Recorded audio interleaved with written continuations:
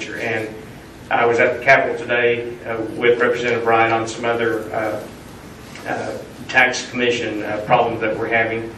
And I had lunch with Representative Mike Reynolds, and he came to my office and threw something down on my desk, and he was just beside himself. He found another $63 million that we gave to a company, and the company slipped my mind just now. We gave it to them 3 years ago, and as of last week, they closed the doors. And so another $63 million of your money. And folks, and I looked at Mike and I read it, and I said, that's just one deal. Those deals are done behind closed doors, behind the view of me, behind the view of John a lot of times. But and oftentimes it's too late. So we are trying to take a poke at it and stop. And I mean it's got a lot of momentum right now. And you have the big boys that are trying to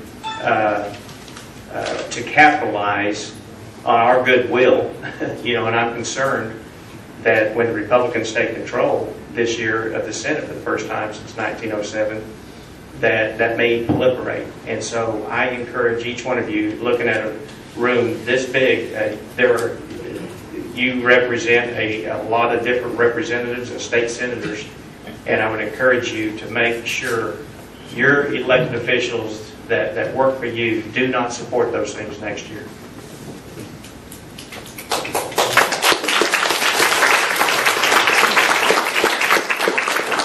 Well, I can tell you if I do get in there, it won't. I'll be right there beside you fighting. So, I don't personally believe the government should be involved in economic development either. I know the Constitution gives the federal government the power to regulate commerce, and interstate commerce, and with foreign nations and with Indian tribes. And though the 10th Amendment, because it's not prohibited by the Constitution and it's not a delegated duty of Congress to regulate interstate commerce, states can do that. But like Randy said, our Constitution specifically prohibits that. So it's definitely something I oppose, and I don't think that it's constitutional to do so on the federal level.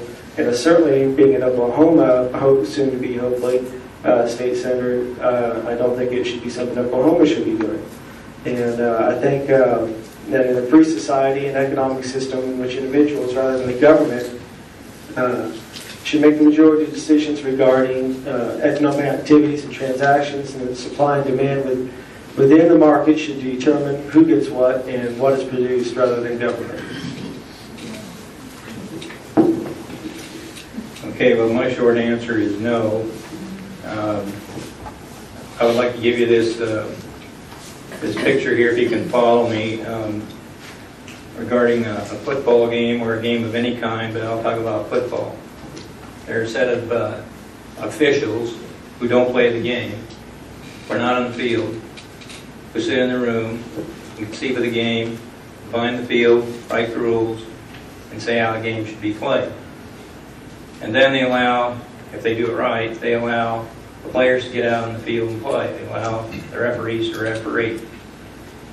And the game is played, and it's innovated, and it's real, and it's dynamic, and of course the fans watching it can see that. What doesn't happen, and this is where economic development, the way we understand it today, interjects itself. The guys that wrote the code, that wrote the rules, they look at the game, a particular game, and say, well, gee whiz, this guy's in a tough shape. He's looking at a 4th down and 15. I think we'll just write some new rules and give him 5 downs this time. Right in the middle of the game. Now that's what they're doing. That's wrong. I'm against that. You do have to have rules. You have to have a playing field. You have to know that the rules aren't going to change in the middle of the game. And you got to know it's all on you. If you win, it's on you. If you lose, it's on you. Nobody's going to come in and bail you out. Now that's my picture of how the government should play.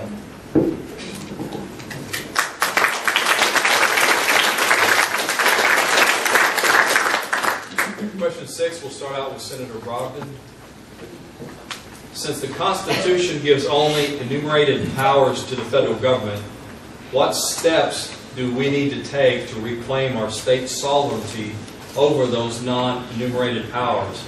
In other words, what can the government of the state of Oklahoma do to defend itself against the bandits and pirates who have hijacked the national ship of state? Yeah. JB, you're hitting all my hot buttons tonight. I think you know that.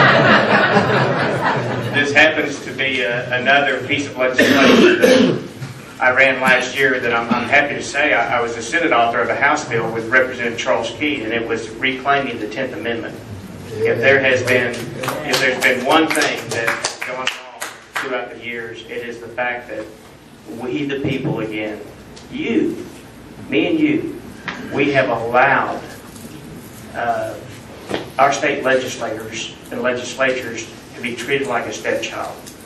And the federal government just simply does not have the authority to do most of what they're doing around this country right now. We offered a bill last year to reclaim the powers of the state's rights. And we, in this resolution, we had some very strong language imposed on the federal government to cease and desist. And we are reclaiming all powers given to us in the 10th Amendment, states' rights. You see, I was sitting there reading, anticipating this question. I think there's only 19 things that the federal government can do. Borrow money, regulate commerce, establish naturalization rules, establish punishment, securities, and coin money for the United States, establish post offices. There are 19 things spelled out that the federal government can do. And it says everything else that is not listed right here. If it's not listed right here, everything, whether named or unnamed, enumerated or not, is left to the states to decide. That's us. And we have let that go. And you know, I was not able to get my bill heard on the Senate floor. It passed the House with over 90 votes. And Mike Morgan, Senator Morgan, would not allow me to have that bill heard on the Senate floor because it was too controversial. Now, if there is any group of people in the entire world or in this entire country that should support the 10th Amendment, it should be the state legislators. Yes. You see, it's our responsibility. But does anyone have a guess why we choose to let those go? Any guesses? Money. That's it. Because we would rather give up some of our rights, some of our responsibilities, and exchange that for a little extra tapping of the till at the federal level. So what do? We elect people that will serve the people based on the Constitution of the United States. It is the most simple thing that we could do. Elect people that will serve properly. Plain and simple. It's easy to be bold with guys like Randy beside you, that's for sure. I think there's three things we should do, and that's one, like Randy said, we need to pass any law and resolution that is not prohibited nor already delegated to Congress that will reaffirm our state sovereignty over areas of intrastate commerce we feel has been unconstitutionally regulated or taxed, liberties that have been unconstitutionally encroached upon, and or property that's been unconstitutionally taken by the federal government.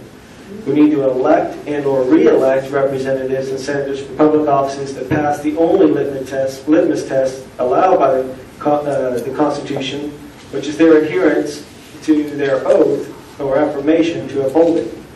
And three, we need to tell the federal government that if they don't like it, the founders of this great nation and several Supreme Court justices in their declarations and rulings said tough.